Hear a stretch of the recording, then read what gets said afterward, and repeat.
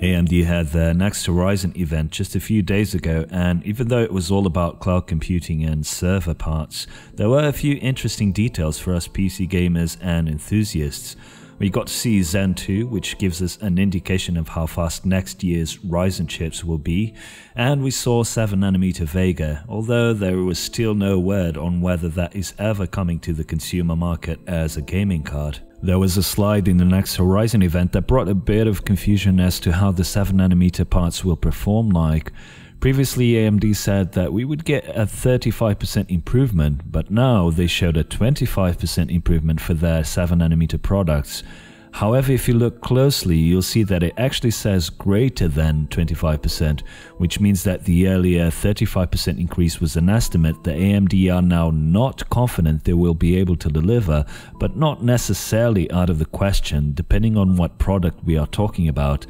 The other concerning detail was the specs that were revealed for the Vega 7nm card, the Radeon Instinct MI60. If we look at the footnotes of the testing conducted for the event, we can see that Vega 7nm has 14.7 teraflops of single precision, which means the MI60 is only 20% faster than the MI25 and only 15% faster than Vega 64 at single precision. Single precision, also referred to as FP32, is what matters to us gamers and also for deep learning applications. Now, double precision is what scientific workloads require, and here Vega 7nm delivers 7.4 teraflops of performance, an increase of 864% over the Vega 64 based MI25.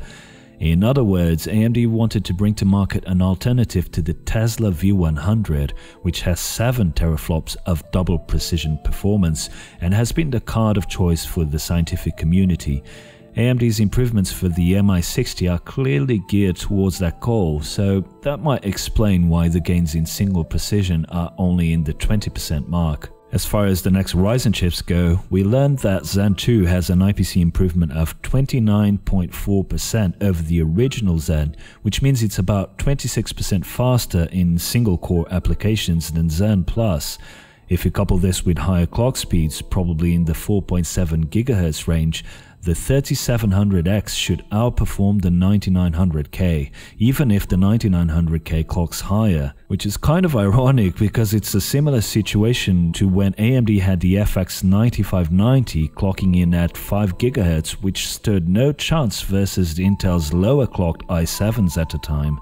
AMD has also redesigned the front end for Zen 2 as well as the efficiency of the whole package, which could mean that the Ryzen 3700X might scale better than the 2700X, so we could see chips overclockable to 4.9 GHz or who knows, maybe even higher. Also, although there was no indication of this, I think it would make sense for all of the next Ryzen 5s to be 6-core parts, with only the Ryzen 3s remaining as 4-core hyper-threaded chips. All this leads to the focus of this video, which I'm going to call the VOLTRON chip. The first VOLTRON chip would be the Ryzen 3400G, which could be a 6-core 12-threaded APU with a 3.7 GHz turbo and integrated Navi 11 graphics for around $170. That is insane value.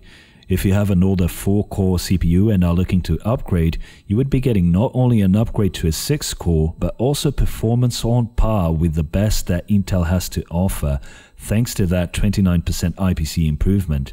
You would also get an upgrade path into Zen 2 Plus in 2020. You would spend less on a motherboard than you would if you went with the Z370 platform, and you would be getting a free GPU with the integrated Navi 11. And we will see in a second how fast integrated Navi would be. And when we look beyond 2019, we could see AMD in the coming years start to take over not just the low end, but also the mid-range discrete GPUs with their APUs. In a recent interview with AnandTech, Mark Papermaster had this to say: "We've re-architected what we do to allow ourselves to be agile and putting our IPs together, and eventually this will be an ecosystem based on our IPs. Companies that are agile and adaptable will win, and this is the crux of AMD's strategy. we will be able to drive the base of the CPU and GPU roadmap that keeps us at the front of the leadership and have a modularity and flexibility to adapt to workloads as they merge. This means that AMD is in a unique position because they have solutions in both the CPU and GPU space, and they are investing heavily in merging them. We saw an emphasis put on the new Infinity Fabric, which is a set of protocols to connect components. The new chiplet architecture of EPYC 2 is also an indicator of what we will see in the consumer market in the coming months. When asked about how AMD plans to solve the latency issues that this approach creates, Mark Papermaster seemed to imply that they have a solution and will present it when EPYC 2 launches. So at some point in the near future, possibly 2 years from now, AMD will have a true VOLTRON chip composed of small 7nm chiplets for a unified CPU and GPU monolithic chip connected with Infinity Fabric and built in a way that is invisible to developers, particularly game developers. This would be equivalent to having a PC with multiple GPUs in Crossfire, but without developers having to support Crossfire explicitly. As Jensen Huang would put it, it would just work. But before we get ahead of ourselves, let's look at this 3400G, which will likely be coming next year. How fast will this APU be? In my previous estimates, I used AMD's claimed 35% improvement as a basis for predicting performance, and I think it's not unreasonable to expect that from Navi, but since AMD themselves are being a bit more conservative, we should probably stick to a combined 30% improvement going from the 2400G with Vega graphics to the 3400G with Navi graphics. Because not only do you get that 29% improvement in IPC, but there's also the increase in over 25% in graphics performance that comes from the node shrink to 7nm. This would put the 3400G in between the level of performance of the budget-friendly cards like the GT 1030 and the mid-range entry-level GTX 1050. Remember, this is a GPU that you are getting for free when you upgrade to a 6-core CPU. Now, if you currently have something like a GTX 1070 or a high-end GPU, then this probably doesn't sound very exciting to you. But when you think that 90% of the gaming market has the performance level of a GTX 1060 or lower, and with the way the prices of GPUs are rising, these APUs start to make a lot of sense for a lot of people. At 7nm, there's a lot more that you can cram into an APU, so even if AMD have to sacrifice L3 cache to get a more powerful GPU in there, I think an increase of 30% in performance is definitely within reason, and maybe even a bit conservative. This would allow gamers to put together a capable 1080p gaming PC for less than $400, which can be very disruptive in the budget segment. And like we discussed before, there's a lot to be excited about when it comes to high-end parts also, because the EPYC 2 design that AMD showed at the Next Horizon event will eventually come to the consumer market, both for CPUs and GPUs. And it's looking like the mainstream parts like the 3700X will take the lead in single-threaded applications away from Intel.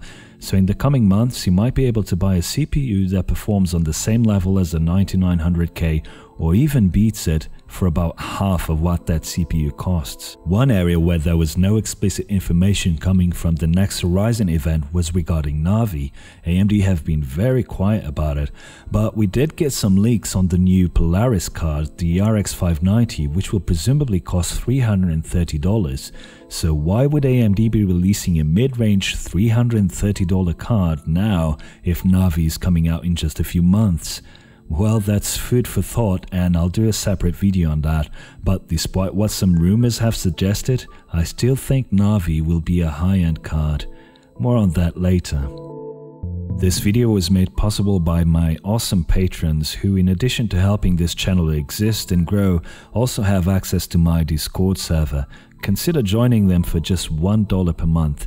If you can't contribute financially, please give this video a like and share it on social media, as that really helps.